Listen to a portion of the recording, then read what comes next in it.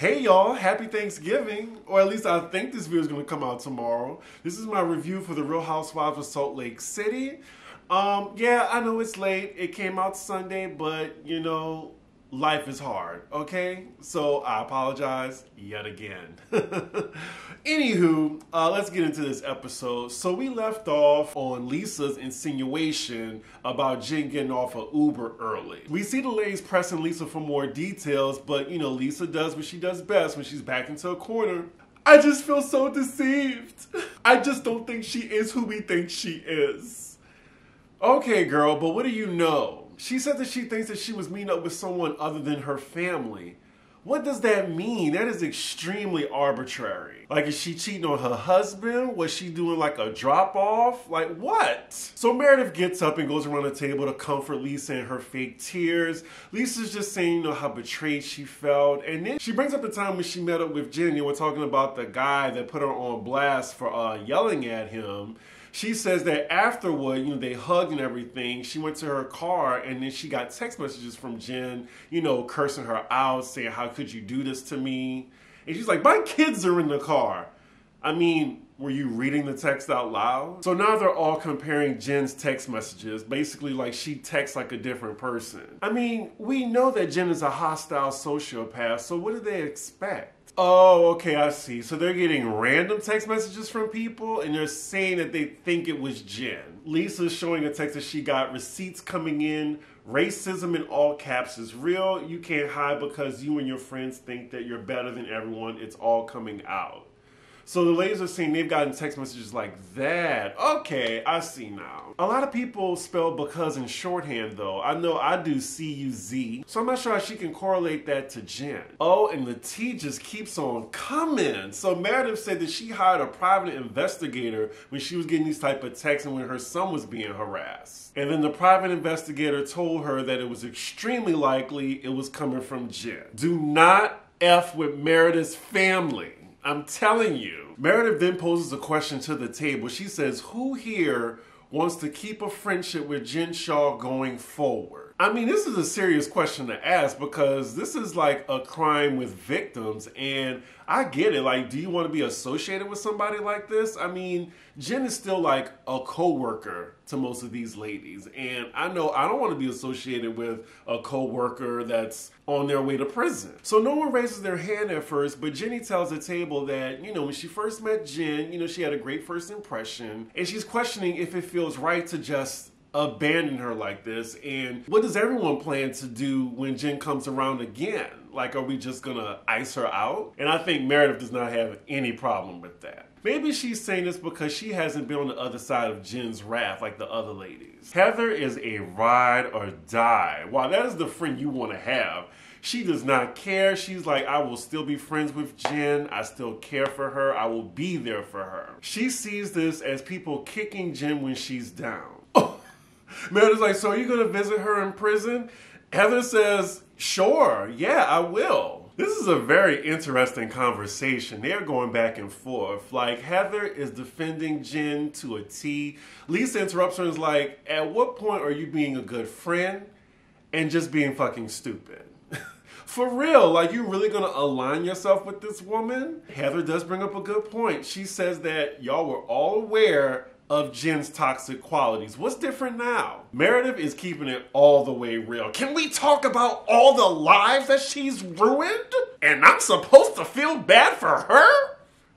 I get it. She is not getting the Erica Jane treatment here. She is not the victim whatsoever. I feel no sympathy for her situation. Meredith is hot. She said what she said. She says just because they're getting along right now doesn't mean she wants to be friends with her. Heather is continuing to back her friend up, and then Mary pipes up and says, I've never seen potential in Jen. I've never seen the good in her. Now, Mary, watch it, girl. You throwing stones in a glass house right now. A glass church. So Mary's saying, call her up. And of course, Jen is not going to call any of these women right now. I'm really curious when she's going to contact the women. Heather is a good friend to a foe. Like, I think if Heather was in the same position, Jen would not be associated with her. Who is this Meredith? Like, I am taken aback, like, by this. She makes it known, like, let me make something very clear to everyone at this table. I have been very tolerable of this woman. That is finished. Finish. I don't want her around me, my family, my home, my store. If y'all invite her, do not invite me. Damn, I heard that. And by the looks on the other ladies' faces, it is understood. I love this new Meredith. So it's the next morning. We see Jenny downstairs talking to her husband on FaceTime. Mary comes downstairs just looking, I don't know, just looking all crazy. But she's passing her. She sits right in front of Jenny. How awkward. Aren't they still beefing? I mean, at least Jenny's being nice to her and tells her, good morning, do you want some coffee? We don't see if she responds or not. We see the other ladies coming downstairs. So the ladies are discussing what they're going to be doing for the day. And then we see Meredith in her confessional saying that she's wondering whether or not she should tell Mary about these rumors she's heard about her. So Whitney is frying eggs right now, and then I'm assuming that Mary and her aren't speaking, but Mary comes up there and is like, oh, you gonna fix me an egg too? And Whitney's like, okay. Girl, Whitney is better than me. I'll be like, bitch, I'm a little girl, remember? I can't fix my own eggs, so you can fix your own. I'm sorry, Whit, but those eggs do not look appetizing. We see Mary getting the eggs that Whitney cooked for her, and she says in her confession that she does not trust Whitney. So she puts the eggs in the microwave to get rid of the germs because she thinks that Whitney, I guess, doesn't wash her hands. It's really funny that she would rather just eat overcooked eggs. Next scene, we see Meredith and Lisa talking outside away from the other women. And Meredith is telling Lisa that she's still feeling some type of angst from hearing all this cryptic news about Mary, like from her friend as well as from Whitney. And she's asking Lisa, can she add anything to this? Like, does she know anything? So Lisa gives a very veiled response. She's saying that her friend Cameron took the church and Mary very seriously. All the members of Mary's church take it seriously. And she's elusive sometimes. Like, she disappears, and when she comes back, it's sort of like a presence. And I'm just as confused as Meredith. She then asks her, what are you trying to say? Here she goes. She's like, I'm not trying to say anything. Like, I'm just saying that Cameron really must have trusted Mary. Meredith tells Lisa, if you knew all this about Cameron and what he said about Mary, why wouldn't you tell this to me? And she said that, well, you and Mary just seem like such good friends now, and I really don't want to ruin that. Meredith then tells her, you know what? I think I'm just going to have a conversation with Mary. She says Mary deserves to know these cryptic things are being said about her, and she says she might as well just go straight to the source about it and find out what's going on. I swear Lisa is the type to throw a rock and hide her hand. Now she's telling Meredith that she wants to keep it in confidence what Cameron told her between them two. As if they're not on a television show where Mary's gonna see this. Cameron would have seen it, as well as the millions of people that watch this show. So I don't get why she's trying to keep this a secret. She doesn't like to get her hands dirty. She's very conniving. So next scene, a few of the ladies are doing a bobsledding activity. This looks fun, but definitely a Best Fiends moment.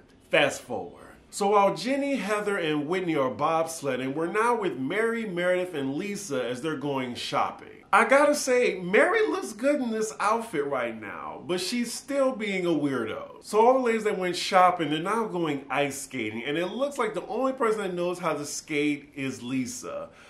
Mary is complete comedy on the ice. She's telling Lisa not to touch her because she's afraid of falling. We see Meredith, who is just concerned about wearing a skater's outfit. She has no idea how to skate, and she's clinging onto the railing for dear life. Next scene, we're with the group of ladies who went bobsledding, and they're on their way back to the house. The topic of conversation right now is Jenny asks Whitney and Heather their relationship with Lisa right now. It seems like they're all getting along. They're also talking about Lisa's behavior when she found out all the things happening to Jen Shaw. Like how she was just mostly worried about herself and how she's affected by it. Again, Heather and Whitney knows Lisa's shady antics to a T. They're saying she loves to stir and muddy things up, but she doesn't want to get her hands dirty. She gives an example of when Lisa was telling them she knows why the feds were coming after Jen, but she didn't want to tell them why. She wanted them to figure it out for themselves. Whitney and Heather are slowly getting Jenny on their side as they're discussing Lisa's bullshit. So Whitney, Heather, and Jenny get back to the place. They're outside eating. None of the other ladies are there yet. They're discussing Heather, and she's actually from Colorado, and she's talking about possibly getting in touch with her estranged sister. Woo, child. So next scene, we are with the felon herself, Jen Shaw, and she's being filmed as she's talking to her lawyer. Has she even talked to any of the other ladies yet? And she just looking calm like nothing happened. So she's talking to her current attorney, and he's breaking it down like what she's being charged with. Wire fraud, money laundering. I mean, wow, she is really filming this. She pled not guilty to both charges. Ooh, they're gonna get her in court. They are going to get that ass. Especially because her first assistant, Stu, already pled guilty. So Jen maintains her innocence in her confessional. She says if she's guilty of anything, it's helping too many people or giving too much. Sociopath.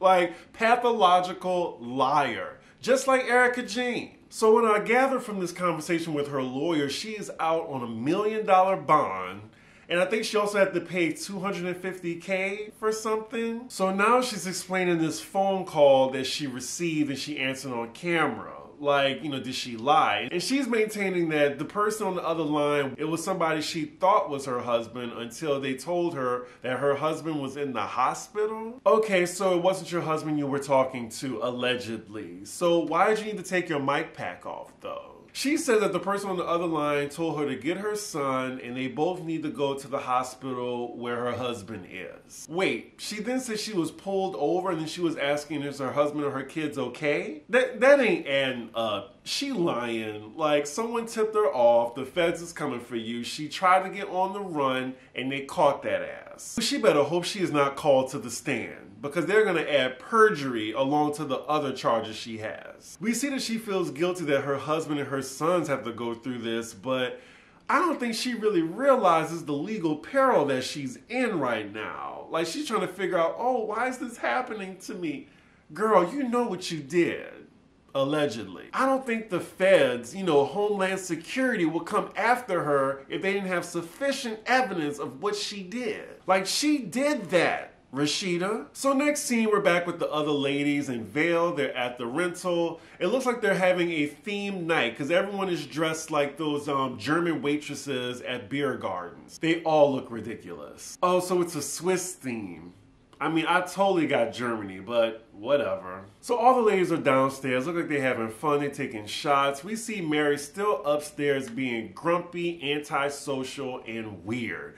Why is she on this show? Why is she there? Can we please not have her on next season? Bravo. Please. And they're all just tolerating her weird, rude behavior. Like, she's really like a Debbie Downer. Like, she's killing the mood. Yeah, she doesn't want to participate in what the ladies are doing. I'm surprised she's even dressed to the theme. So they're eating, and I gotta say, that cheese does look good. So here come Whitney with the shot ski, and she's like, everyone stand up. Like, she is so excited for this. And Mary just looks so unenthused and gives Whitney the dirtiest look. I wish one of them just throw a drink in her face. Her wig already looks like somebody did. So after they finish dinner, the ladies all go outside for dessert. I gotta say, what they're doing looks fun. Like, I wouldn't mind doing this, especially the little grill things they have at the table and other than going outside and fixing s'mores. That looks fun. I want to do shit like that. Mary still looks like she's at like a colonic appointment right now. Like, she does not look happy to be there. So everyone's having a good time. They're talking to each other. I think Mary tried to say something stupid in the conversation and she gets irritated that no one's listening to her. I wouldn't listen to her either. So now she's trying to make it known to the group that she's aggravated and no one is listening to her. Oh, Meredith, you can have my seat.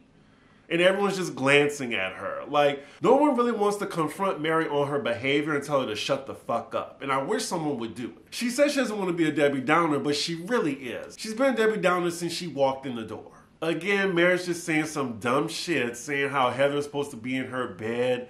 I don't know. Like, I think people are just treating her with kid gloves because she's clearly not sane. So Whitney, for some reason, tries to have a conversation with Mary, discussing how Mary told her that she wasn't her friend and how that upset her. And Mary is leaning on Meredith's shoulder with her eyes closed now as Whitney is talking to her. So while Whitney is saying, "Mary, you really hurt me," Mary's like, "Look, yeah, I'm listening. Whitney calls her out like, "You're falling asleep. You're not listening to me." So Whitney finally has Mary's attention, and Mary tells her, "You hurt my feelings too. You didn't pick up the phone from me. Didn't the girl just tell you she was driving?" She says Whitney doesn't listen to her, and Whitney's like, "What do you mean by that I don't listen to you?" Mary then gets aggravated like, "Oh Lord," as if it's out of line to question that. Whitney calls her out for being dismissive and says, "I'm not your child, Mary."